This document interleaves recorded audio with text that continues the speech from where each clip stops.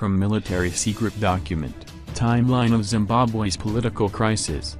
Harare, AFP, Robert Mugabe resigned as Zimbabwe's president on Tuesday, November 22, a week after the army and his former political allies moved to end his 4 decades of autocratic rule. Here is a timeline of the political crisis in Zimbabwe. Army takes control. November 14. Tanks are seen moving on the outskirts of the capital Harare a day after Army Chief Constantino Chiwenga announces Mugabe's sacking of Vice President Emmerson Mnangagwa on November 6. Mnangagwa is seen as a rival of Mugabe's wife Grace, 52, to succeed the veteran 93-year-old leader. Later, heavy gunfire is heard near Mugabe's residence in Harare. Mugabe under house arrest. November 15.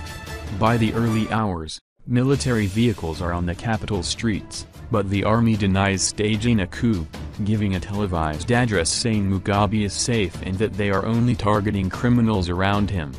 South Africa says Mugabe has told its president, Jacob Zuma, by telephone that he is under house arrest but is fine.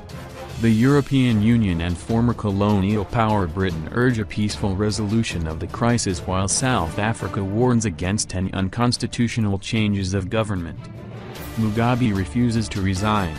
November 16. Mugabe refuses to step down during talks with generals, a source close to the army leadership says, in a move which enrages many Zimbabweans who see it as a bid to buy time to negotiate a favorable end to his 37-year reign. A day later he appears at a university graduation ceremony, acting as if nothing has happened. Opposition grows. November 17. 8 out of the 10 branches of Mugabe's ruling ZANU-PF taking to state television to demand he stand down, in a call echoed by the influential War Veterans Association, which urges people to join huge street protests at the weekend. U.S. Secretary of State Rex Tillerson says the people of Zimbabwe must choose their own government through elections. Mass protests. November 18. Tens of thousands of people flood Zimbabwe streets demanding Mugabe's resignation in a joyful celebration of his apparently imminent demise.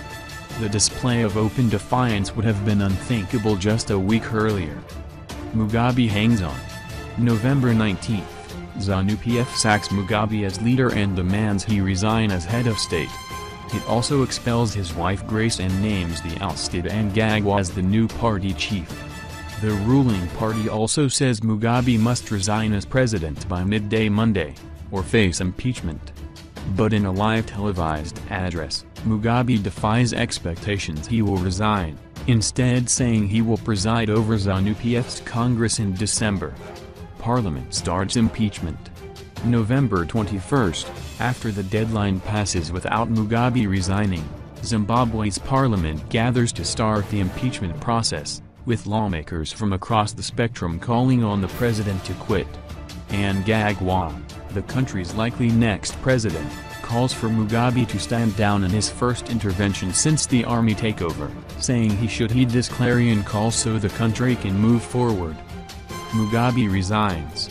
As MPs gather for a special joint session of Parliament, Speaker Jacob Mudenda reads out a letter from Mugabe resigning as president after a 37-year rule with immediate effect. My decision to resign is voluntary on my part.